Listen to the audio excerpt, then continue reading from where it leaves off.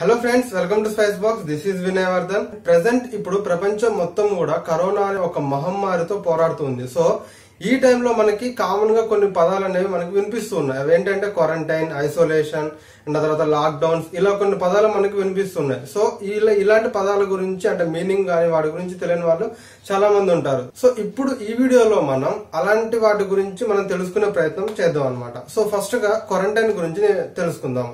So quarantine అంటే ఏమిటి అంటే, ఏదైనా ఒక అంటువ్యాధి ప్రబలుతున్న దేశం నుంచి కానీ ప్రాంతం నుంచి కానీ వచ్చిన వ్యక్తి, లేకపోతే ఆ వ్యాధిగ్రస్తునితో కలిసి అంటే ఏదైనా ఎక్కడైనా కలిసిన వ్యక్తులని కొన్ని రోజుల వరకు నిర్బంధిస్తారు అనమాట. ఒక ప్లేస్ లో ఎవరిని కలవకుండా అంటే వేరే వ్యక్తులను కలవకుండా నిర్బంధిస్తారు. దీనినే మనం క్వారంటైన్ అంటాము.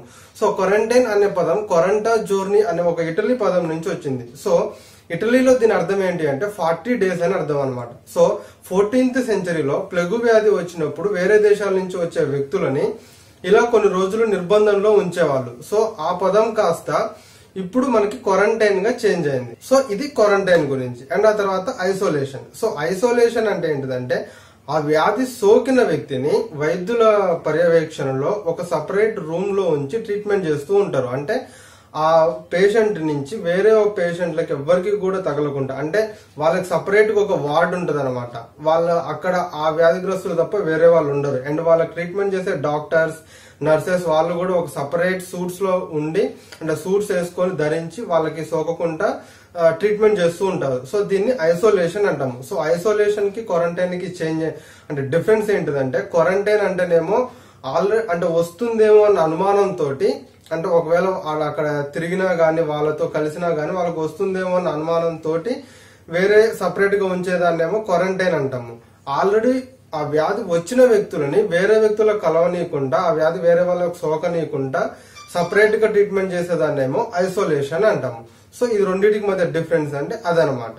అండ్ ఆ తర్వాత లాక్డౌన్ అండ్ కర్ఫ్యూ. సో ఈ రెండింటికి మధ్య డిఫరెన్స్ ఏంటిది? లాక్డౌన్ అంటే ఏంటిదంటే, ఏదైనా ఇలాంటి ఒక అంటే హెల్త్ ఎమర్జెన్సీ వచ్చినప్పుడు ఒక దేశం ఒక ప్రాంతాన్ని కానీ లేకుంటే దేశాన్ని కానీ లాక్డౌన్ చేస్తారు. ఈ లాక్డౌన్ చేసినప్పుడు ఆ దేశం నుంచి కానీ ఆ ప్రాంతం నుంచి కానీ ప్రజలు బయటికి వెళ్ళడానికి వీలుండదు. అండ్ ఆ తర్వాత అందరూ కూడా ఇంట్లోనే ఉండాలి. కొన్ని నిత్యావసర సరుకుల కోసం వాటి కోసం తప్ప బయటికి వెళ్ళకూడదు. అండ్ మిగిలిన షాప్స్ అవన్నీ కూడా మాక్సిమం క్లోజ్ ఉంటాయి అనమాట. అంటే నిత్యావసర వస్తువులకి సంబంధించిన షాప్స్ తప్ప మిగతా అవన్నీ కూడా క్లోజ్డ్ ఉంటాయి.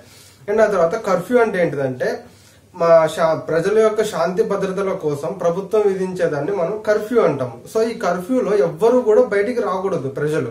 అంటే ఈవెన్ ఆ నిత్యావసర సరుకులు ఆ టైం ఏదైతే ఉంటుందో ఆ కర్ఫ్యూ విధించిన టైంలో నిత్యావసర సరుకులకు సంబంధించిన షాప్స్ అండ్ అవి కూడా ఓపెన్ ఉండవు.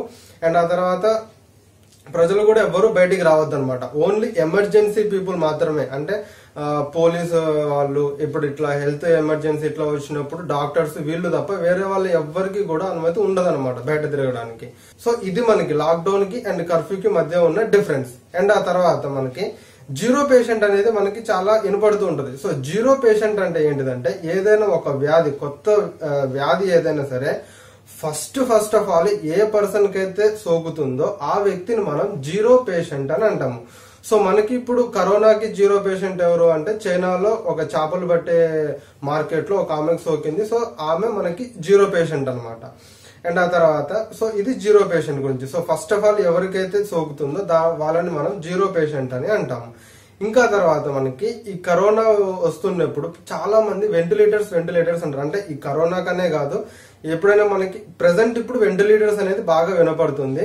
అండ్ ఆ తర్వాత ఎవరైనా ఒక పర్సన్ బాగా ఎమర్జెన్సీగా ఉన్నప్పుడు అతని లంగ్స్ అనేవి ఊపిరి తీసుకోలేని పరిస్థితిలో వెళ్ళినప్పుడు సహకరించినప్పుడు, అంటే ఊపిరి తీసుకోవడానికి సహకరించినప్పుడు తన ఊపిరితిత్తులని ఆ లంగ్స్ అనేవి అప్పుడు వెంటిలేటర్స్ లో పెడతారనమాట. సో వెంటిలేటర్స్ అంటే ఏంటిదంటే, సో మన లంగ్స్ అయితే ఏదైతే వర్క్ చేస్తాయో అదే పని ఇప్పుడు మనకి వెంటిలేటర్స్ చేస్తాయి అనమాట. అంటే ఆర్టిఫిషియల్ గా మనకి శ్వాసను అందించే పద్ధతినే మనం వెంటిలేషన్ అని అంటాము. సో ఈ వెంటిలేషన్ ద్వారా యూజ్ ఏంటిదంటే, సో శ్వాస తీసుకోవడం వల్ల వీళ్ళు ఆర్టిఫిషియల్ గా అందించడం వల్ల ఆ వ్యక్తి ఎవరైతే ఉన్నారో అంటే క్రిటికల్ పొజిషన్ లో హెవీ క్రిటికల్ గా ఉన్నప్పుడు మాత్రమే ఈ వెంటిలేషన్ అనేది పెడతారు. సో ఆ క్రిటికల్ గా ఉన్న పర్సన్ కొంచెం క్యూర్ అవ్వడానికి టైం దొరుకుతుంది అనమాట. అండ్ ఆ తర్వాత వాళ్ళని ట్రీట్ చేయడానికి కూడా డాక్టర్స్ కి కొంచెం టైం దొరుకుతుంది. వాళ్ళ బాడీ కొంచెం క్యూర్ అవ్వడానికి, ఇమ్యూనిటీ పవర్ పెంచుకోవడానికి, వీళ్ళు ట్రీట్మెంట్ చేయడానికి కొంచెం టైం దొరుకుతుంది. సో దీన్ని మనం వెంటిలేషన్ అంటాం అనమాట. సో ఈ వెంటిలేషన్ అనేది చాలా సీరియస్ కండిషన్ లో ఉండి తను శ్వాస తీసుకోలేని పరిస్థితిలో ఉన్నప్పుడు మాత్రమే ఈ వెంటిలేషన్ అనేది మనం పెడతాము. సో ఇవి ఫ్రెండ్స్ మొత్తానికి అయితే మనకి క్వారంటైన్, ఐసోలేషన్ అంటే ఏంటిది, క్వారంటైన్ అంటే ఏంటిది, వెంటిలేటర్స్ ఎందుకు యూజ్ చేస్తాము, లాక్డౌన్ అంటే ఏంటిది, కర్ఫ్యూకి దానికి మధ్య డిఫరెన్స్ ఏంటిది, జీరో పేషెంట్ ఎవరు ఏంది అనేది. సో ఈ వీడియోలో మీకు మాక్సిమం ఇన్ఫర్మేషన్ అందించాలని అనుకుంటున్నాను. అండ్ ఫ్రెండ్స్ మీ అందరికి ఇంకొక విషయం చెప్పాలి. ఏంటిదంటే ప్రభుత్వాలన్నీ కూడా రోజుకి కొన్ని వేల కోట్ల నష్టం వస్తున్నా సరే లాక్డౌన్ పెట్టి మనందరి కోసము అందరు ఇళ్లలో ఉండండి అని చెప్తుంటే చాలా మంది కూడా ఈ లాక్డౌన్ లెక్క చేయకుండా బయటికి వెళ్ళి తిరుగుతూ ఉన్నారు. అవసరం ఉన్నా అవసరం లేకపోయినా సరే బయటికి వెళ్ళి తిరుగుతున్నారు. అంత అవసరం ఏమున్నది? ఇప్పుడు మనకి ఈ కరోనా అనేది ఎంత ఫాస్ట్ గా స్ప్రెడ్ అవుతుందో చూస్తూనే ఉన్నాం. వరల్డ్ వైడ్ గా మొత్తం అన్ని దేశాలలో కూడా ఈ కరోనా అనేది ఉన్నది. వరల్డ్ లో టాప్ కంట్రీస్, చాలా డెవలప్డ్ కంట్రీస్ దీన్ని తట్టుకోలేకపోతున్నాయి. వరల్డ్ లో సెకండ్ వైద్య సదుపాయాలలో సెకండ్ ప్లేస్ లో ఉన్న ఇటలీనే దీన్ని తట్టుకోలేక చేతులు తీసింది. మన ఇండియా 140th ప్లేస్ లో ఉన్నది. సో మనకి గనక అలా స్ప్రెడ్ అయ్యి ఆ సిచ్యువేషన్ గనక వస్తే మన ఇండియా ఎంత ఘోరంగా ఉంటుందో సిచ్యువేషన్ ఒక్కసారి ఆలోచించండి. సో ఒక 20 days మనం ఇంట్లో ఉంటే పోయేది ఏం లేదు కదా. సో ఇంట్లో ఉండి దేశానికి సేవ చేసే యొక్క అవకాశము ఎవరికి రాదు, మనకు వచ్చింది. సో మనం ఇప్పుడు దాన్ని కరెక్ట్ గా నిర్వర్తించుదాం. మన కోసం ఎంతో మంది డాక్టర్లు, నర్సులు, పోలీసు వాళ్ళు, మున్సిపాలిటీ వాళ్ళు, ఇంకా చాలా మంది మన కోసం వాళ్ళ ఫ్యామిలీస్ ని వదిలేసి బయటికి వెళ్లి కరోనా వస్తుందని తెలుసు కూడా ఆ పేషెంట్లతోటి చాలా మంది చేస్తున్నారు. సో వాళ్ళందరి కోసం మనం చేయగలిగింది ఒకటి ఏంటిదంటే బయటికి వెళ్లకుండా ఇంట్లో ఉండడం.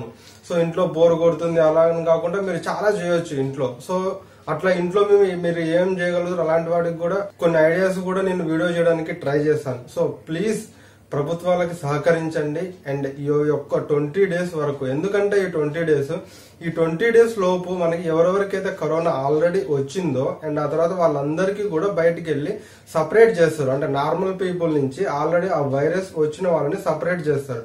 సో వాళ్ళ వరకు బెటర్ ట్రీట్మెంట్ అనేది అందించగలుగుతారు అనమాట. సో ఓకేనా. సో అప్పుడు మనకి మాక్సిమం ఈ యొక్క గండం నుంచి మనం బయటపడ్డట్టే. సో కాబట్టి ప్రతి ఒక్కరు కూడా ప్రభుత్వాలకి సహకరించి ప్లీజ్ ఇంట్లోనే ఉండండి. Stay home and stay safe. ఈ వీడియో కనుక మీకు నచ్చినట్లయితే please like and share to your friends and please subscribe our YouTube channel Spice. Please comment below if you want us to make a video regarding any topic. Please like, share and subscribe and follow us on Twitter, Instagram and Facebook.